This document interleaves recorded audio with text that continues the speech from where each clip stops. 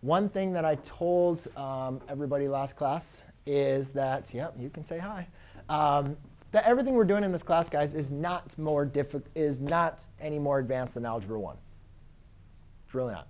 Not the trig. The trig is trig.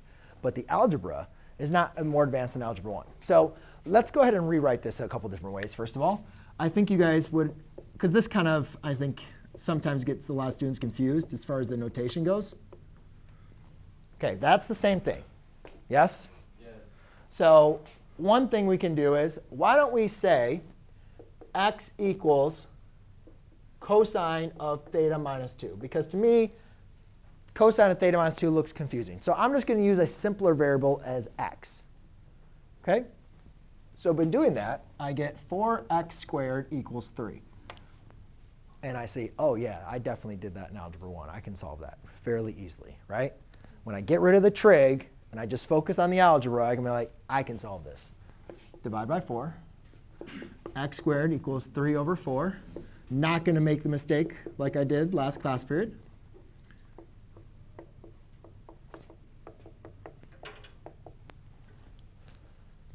Right? Got to do plus or minus, so don't forget that. All right. So therefore, we can we now go back to our original equation and kind of say x equals, or what does x equal? X equals cosine of theta divided by 2. So now we can just say cosine of theta divided by 2 equals plus or minus the square root of 3 over 2. Yeah? Yeah. Yes, question? No. Where did the 4 come from up there? Like you took x equals cos and then that, and then like.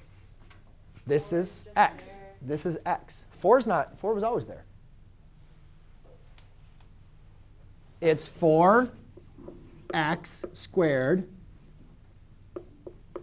equals 3. X is cosine of theta divided by 2. The 4 was always there. I'm just saying let x equal cosine of theta divided by 2. So I just replaced cosine with x, right? OK. Now,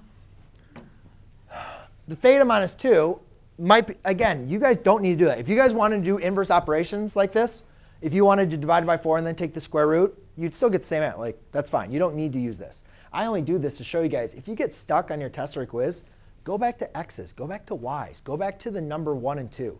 Make things simple, right? Because what happens is, when you guys get confused, kind of like with Zoe, I'm not picking on her, but it's a very common thing. You guys start to make up things, right? And I'm not saying you made it up, but you're like, oh, it seems logical, right? So you don't do things that follow normal advice. And obviously, if you just would have tried, the 9 minus 4, and you said, oh, that doesn't work, right? So when you guys get confused, use easy numbers. Use basic, what you're used to, because it is confusing, and you are going to get things mixed up. So that's why a lot of times it's nice to revert to the basic stuff. All right, anyways, this theta divided by 2. We can't undo this, guys, because this is under the radical. And again, I'll do one more example for you. This is kind of making it a little bit longer than I need to. But if I was going to say solve for x, what was the first thing I need to do?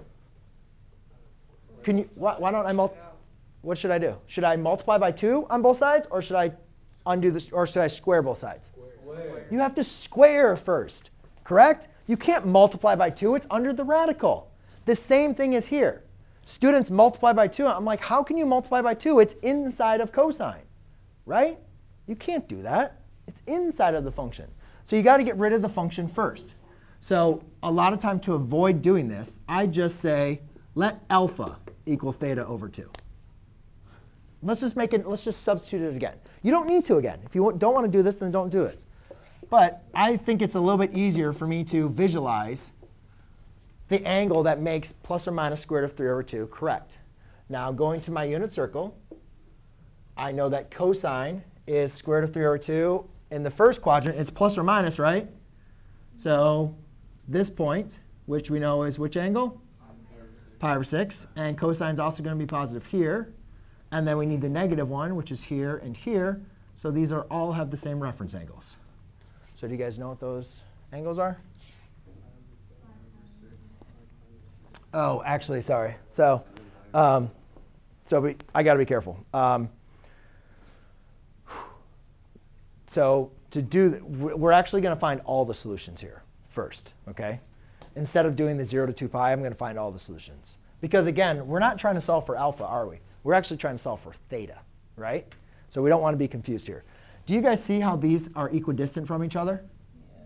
So if I wanted to find all the solutions, here's what I'd write.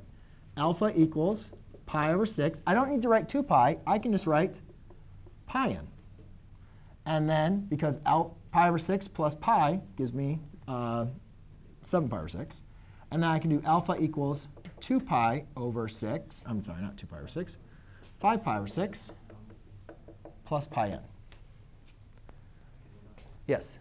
So basically, you could still write 2 pi in there. You could, but it's going to be a lot more work for you. You'd have to write 2 pi for all of those angles. It's a lot more work. This is just a simplified version. Okay? Now, again, guys, we're not solving for alpha. We're solving for theta.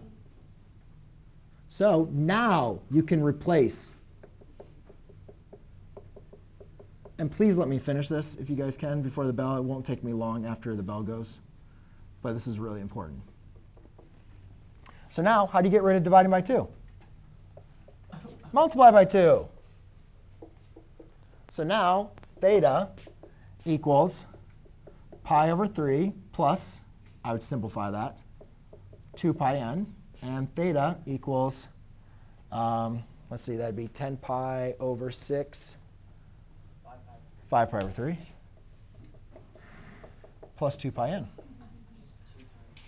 So that is all of your solutions. And then what if I wanted to find all the solutions between 0 and 2 pi?